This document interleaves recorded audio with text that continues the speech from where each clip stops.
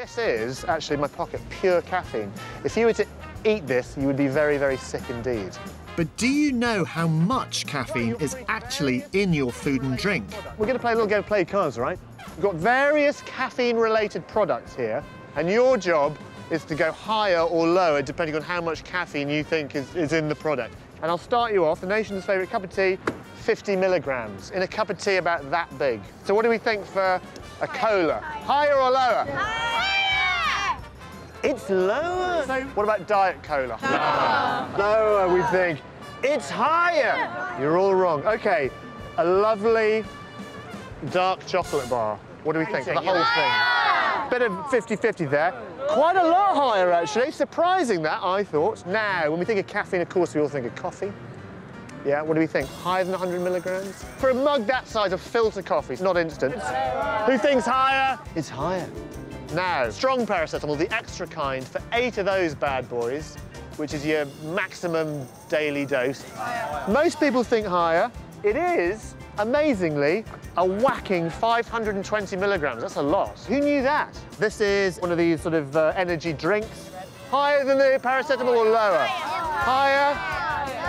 Lower! You get tonight's star prize, which is a handshake from me. And what about the espresso, which you might have after your meal or in the morning? Higher than 80?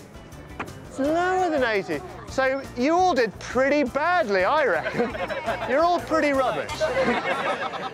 We all know caffeine can give us a boost when we need it, but do you know why it does that?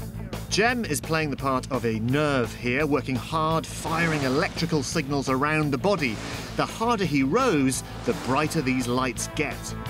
Now, when you're tired, your brain produces a very useful chemical. In your hands, you've got a chemical called adenosine, all right? So what I'd like you to do is tire him out by throwing your adenosine molecules at him.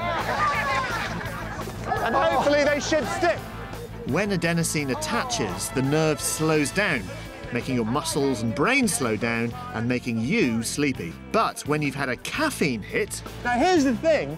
Caffeine molecule, yeah, is a similar shape to the adenosine molecule. They bind on and block the receptors on the neuron here, like this. So now, try and make him sleepy.